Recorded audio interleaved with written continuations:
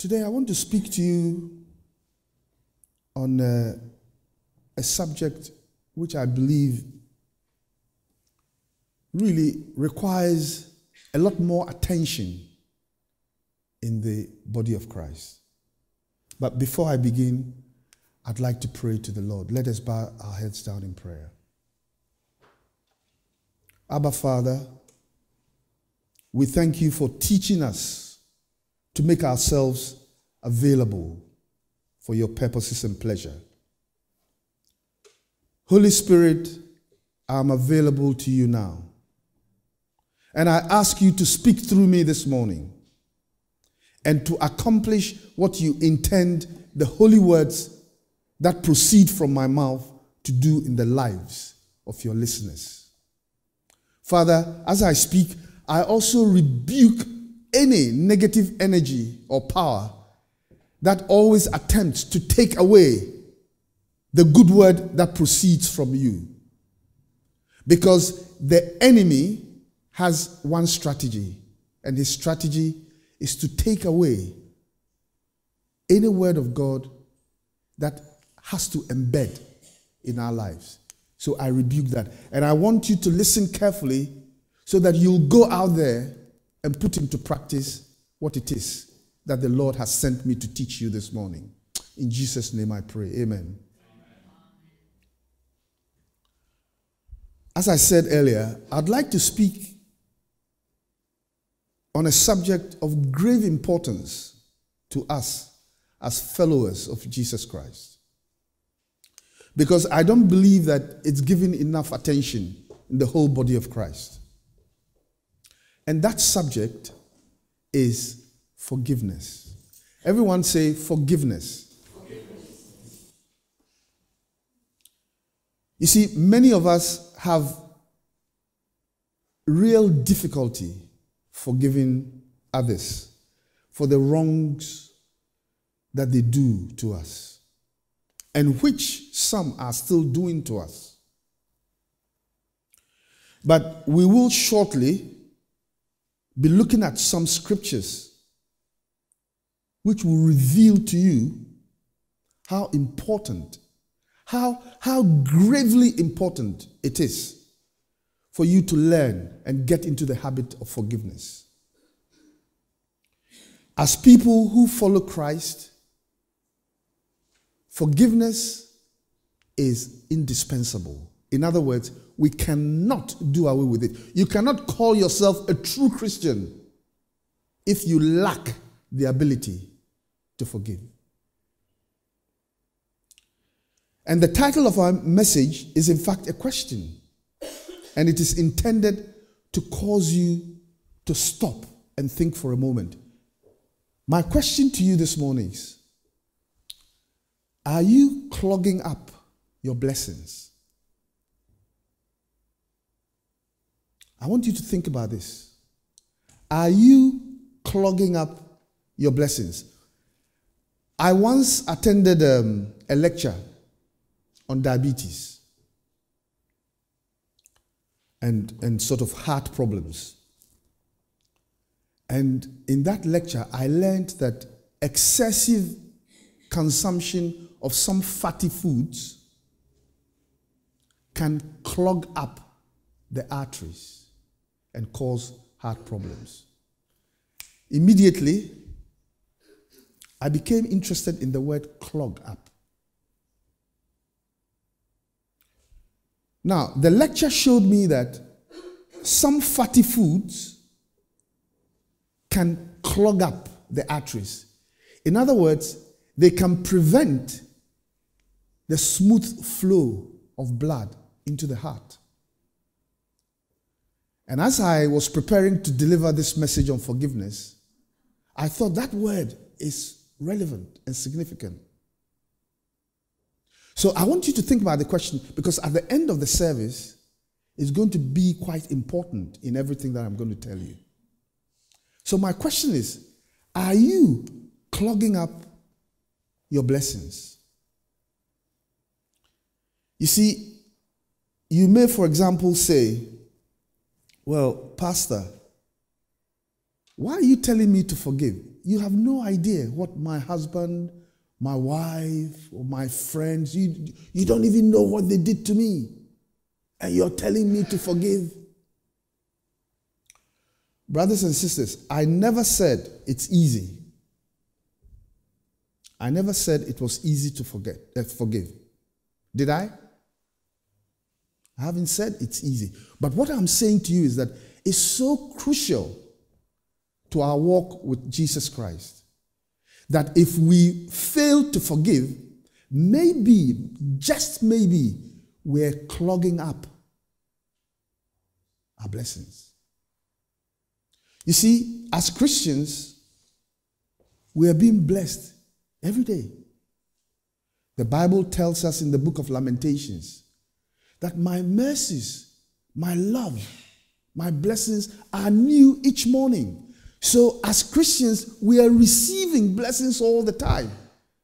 But I just beg to differ a little on the fact that if you get too complacent, thinking that these blessings are so abundant that you don't want to do anything about forgiveness, just maybe, you may be clogging up your blessings. And I'm not saying that if you don't forgive, you're not going to go to heaven.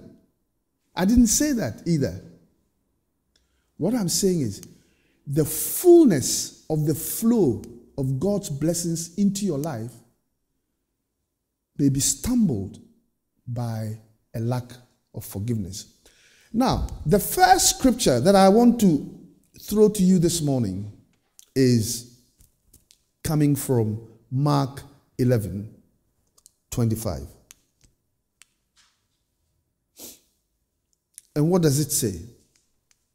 It says this: and whenever you stand praying, if you have anything against anyone, forgive him, that your Father in heaven may also forgive you your trespasses. Now, this is a stark warning. It says, when you stand praying, I mean, we've done that this morning, haven't we? We've stood here praying.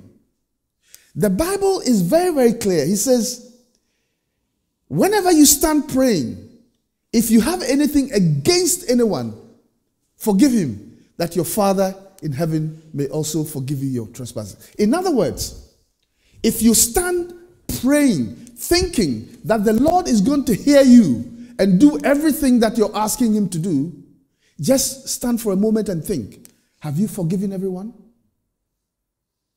Otherwise, I can tell you with a very, very high degree of certainty that your Father in heaven will also not forgive you your trespasses. And I know some of you may say, well, you know, it's not easy to forgive. You have no idea what my wife has done to me. You have no idea what my husband did. You have no idea what that friend of mine did to me. I never said forget, did I? Have I used the word forget? You may not be able to forget what has been done to you, but the Bible is teaching us and telling us and instructing us to forgive. I know friends, people around us, even members of our families have done very serious things. But let me tell you something.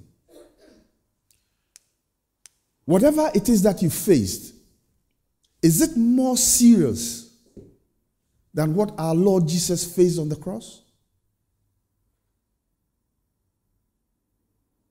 Yet, what did he say? He said, forgive them, for they know not what they've done. Do you know what Jesus Christ went through? He didn't just suffer physical punishment. Christ went through humiliation. Christ suffered betrayal. Christ suffered vilification. People were saying horrible things about him. Some people were even spitting at him, abusing him physically and emotionally. So I don't know what you're carrying with you, but don't tell me that what you're experiencing is worse than what Christ did for us on the cross. He took on all these humiliations. He took on all these vilification. He took on all these physical punishment and died on the cross. But even at the death on the cross, he said, forgive them, for they know not what they've done. And the Bible, as we read, also tells us that if we don't learn to forgive and actually put forgiveness into practice, we will not experience the benefit of God's forgiveness of our own trespasses. So that is the first scripture that I want to put in your heads this morning. The second one is in Ephesians 4, verse 30 to 32. Listen to what it says. It starts with, and do not grieve the Holy Spirit of God, by whom you were sealed for the day of redemption. Let all bitterness, wrath, anger, clamor, and evil speaking be put away from you with all malice. And be kind to one another, tender-hearted, forgiving one another, even as God in Christ forgave you. The text starts with, do not grieve the Holy Spirit. And we are given the benefit of a whole list of things that if we continue to do, then we are grieving the Holy Spirit, brothers and sisters. One of them is forgiving one another. So don't think that, you see, sometimes we wonder, why is my prayer not being answered? Why have I been asking the Lord to do this and that for me? And the Bible says whatever I ask him, he'll do for me. And yet I'm not getting it. I can't give you all the answers to why God doesn't answer all our prayers at the time that we want them to.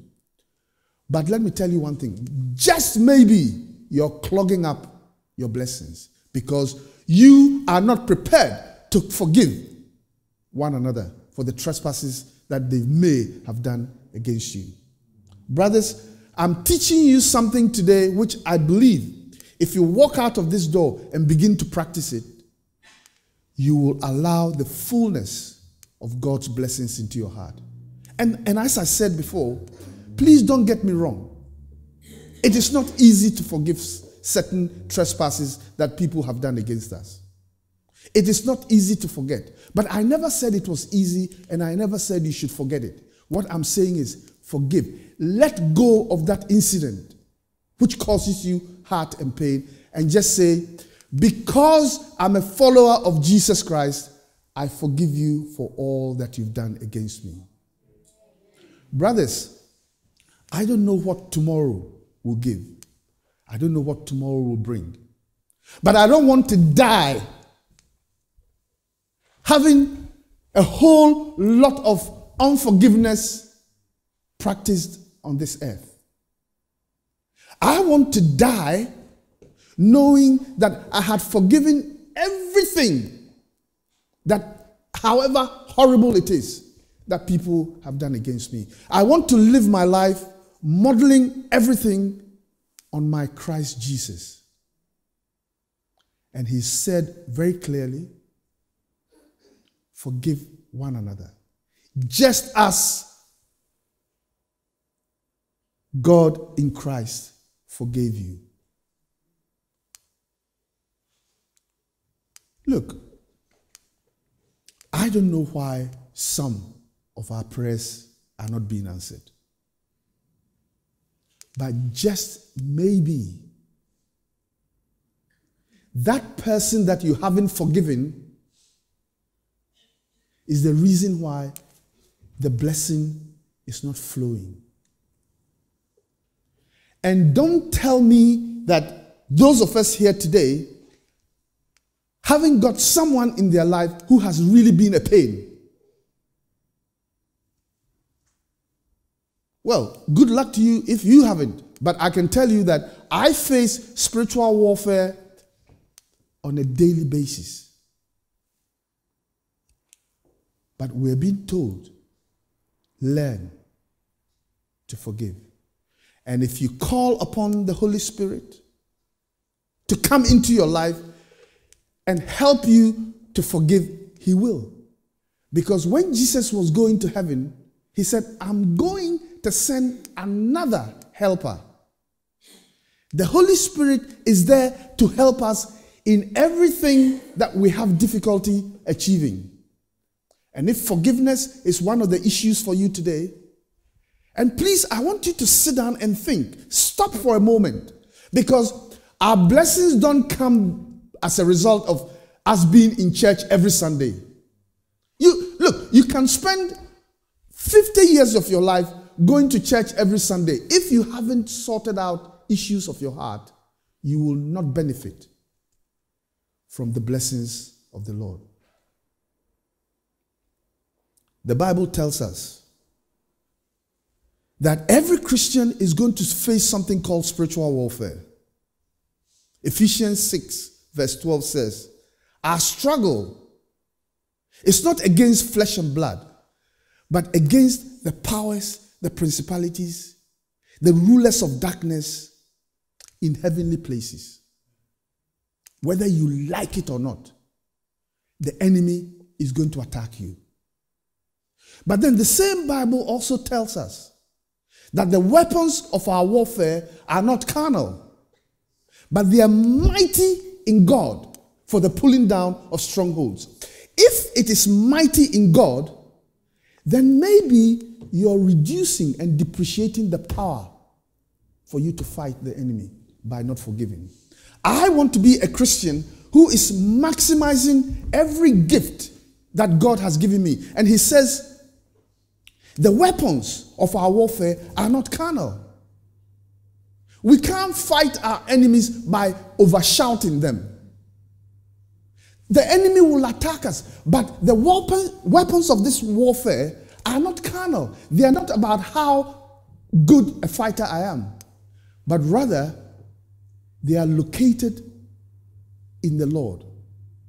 They are mighty in God for the pulling down of strongholds. I want to maximize this power, and therefore I don't want to do anything to reduce it. And if I can forgive, I may just have opened another door for the power of God to flow in me. Finally, I want to give you another scripture. And this scripture is so important because every day we stand praying. Yet we forget that we have a covenant with the Trinity. Jesus Christ was once confronted by his disciples, and they said, Lord Jesus, teach us to pray. Teach us to pray. And he taught them what today we call the Lord's Prayer. I want you to put this scripture up there and see one of the things that we are telling the Lord to do, which we aren't doing. When you come into a covenant relationship with someone, it means you're in a contractual relationship. So that he or she will do his or her part of the bargain and you do yours, and everything comes together. But listen to something that we say we're doing and asking the Lord, yet in reality we aren't. Let us see the final scripture that I gave you, young man. And it's taken from Matthew 6, verse 11 to 12. You wake up in the morning and you're saying my Lord's Prayer. And when you get here, what you're saying is, give us this day our daily bread and forgive us our debts as we forgive our debtors. We are asking the Lord to give us our daily bread. We are asking him to forgive us our debts as we have forgiven those who trespass against us. Yet, in your heart, you haven't forgiven it. And you're asking the Lord to give you your daily bread. Can you see the conflict here? You're saying, Jesus, I'm telling you the truth, and I'm holding you to your word. You said we should pray to you and say, give us this day our daily bread, and forgive us our debts as we forgive our debtors. And yet, you are unable to forgive your debtors. How do you expect to receive from this covenant relationship? Do you know that it's a covenant relationship? Because you're telling Jesus, do this for me as I do this. Brothers and sisters, look, you're probably going to hear that I've got the reputation of telling you the truth. Some of the things I say in my sermons, you may not like. Why? Because they challenge you. But if we are not prepared to be challenged, how are we going to mature as Christians? You know, I don't want to come here and preach prosperity.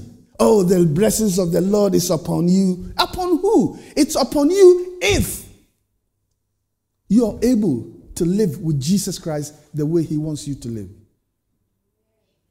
That is why I sang, purify my heart. Purify my heart.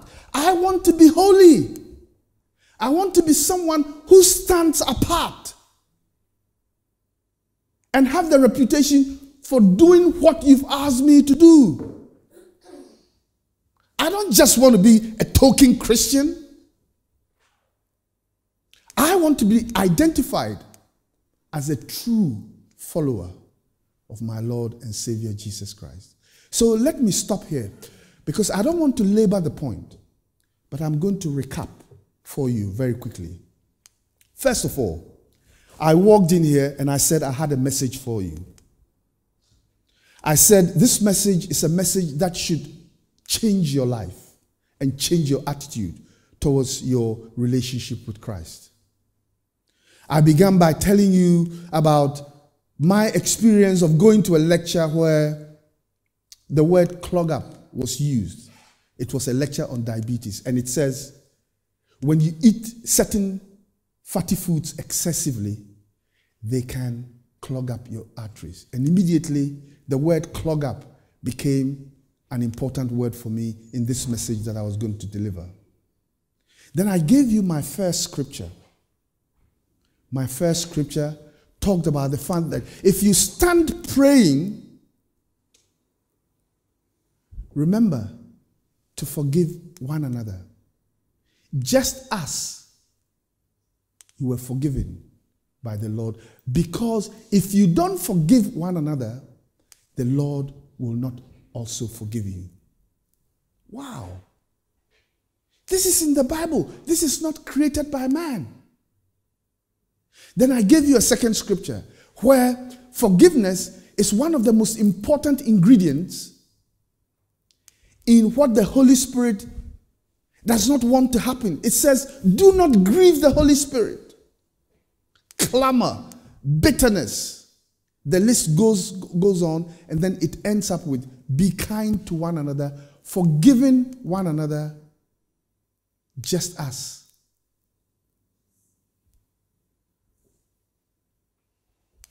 Christ forgave you.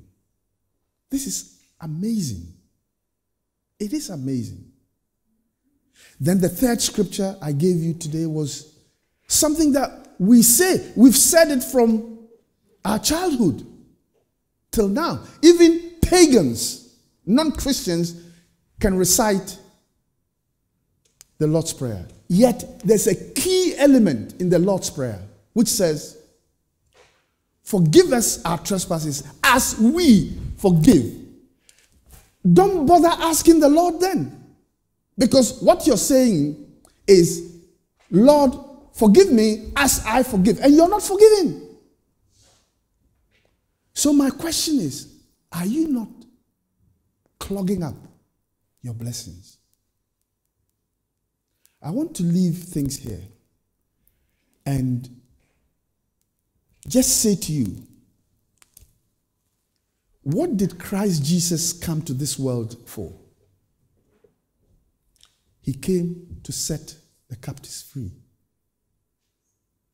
I don't want my service and my sermon this morning just to be a lecture. So I'm here with the anointing of God. And I'm going to pray for anyone. Please come forward. Look, forget about the person sitting next to you thinking, oh, what's wrong? Why are you getting up? We don't do that here in this church. Come and receive a prayer. If there's somebody in your life this morning who you're having difficulty forgiving, come and I'll pray for you. Because God has given me the anointing. You see, when Roger spoke with me and we had a discussion about swapping pulpits, it wasn't just an exercise of friends coming to meet one another and going to one another's church. It's because God had actually given us the messages to say. I didn't come here with any plan. I opened my heart to the Lord and he spoke to me about what message to give you. That is why this morning I'm saying to you, it is meant for someone here. Come to me. I'm a messenger of the Lord. And I'm going to help to pray with you so that when you leave this building, you can go and practice what has been said. There may just be this, which is a stumbling block in why certain things are not happening. Because forgiveness is a major part of our relationship with Christ. Throughout the Bible, we see Jesus himself modeled it. And in various parts of the Holy Scriptures, we are told about the importance of forgiveness. So may we stand.